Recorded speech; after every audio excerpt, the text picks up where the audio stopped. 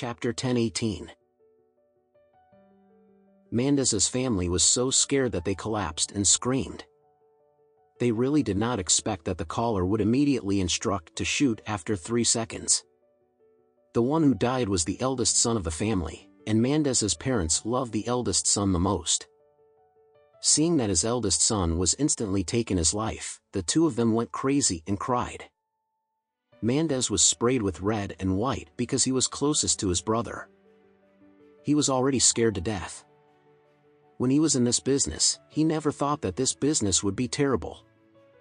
At this time, Alex said coldly through the PA system, "I will give you 3 more seconds. If you don't get out of the car and surrender, then I will let the sniper randomly kill the second person."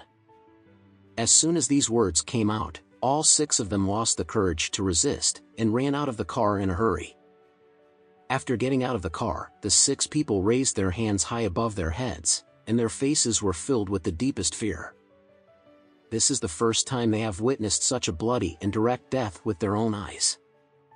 Everyone's heart trembled. Even Mendez's mother, sister, and Ian were so scared to pee their pants.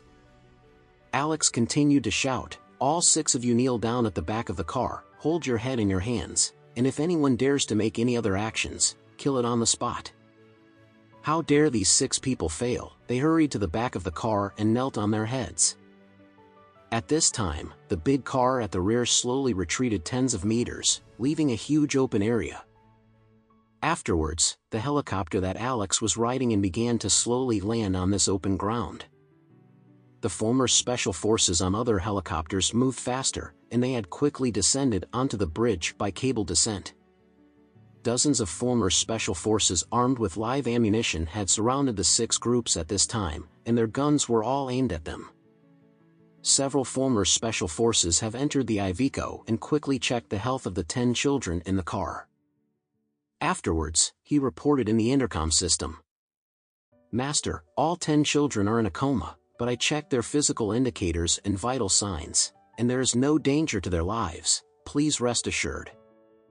Alex immediately relaxed. Since the children are all right, the remaining task is how to deal with these human traffickers. He not only wants these human traffickers to pay the price of their lives, but also finds out their downstream buyers and kills them all. At this moment, Alex's helicopter had slowly stopped on the bridge. Alex pushed the hatch and jumped down. The 6 people, including Ian, were all kneeling on the ground at this time, looking at Alex coming down from the helicopter in horror. But the distance at this time was still a bit far. Ian did not recognize Alex. Alex didn't see Ian either. He thought this was Mendez's family. But when he got closer, he saw Ian with a frightened face among the 6 people. Alex's heart was suddenly extremely angry. He really didn't expect that Ian would be involved. No matter how hard this kid pretended, he was one of the orphans who came out of the orphanage.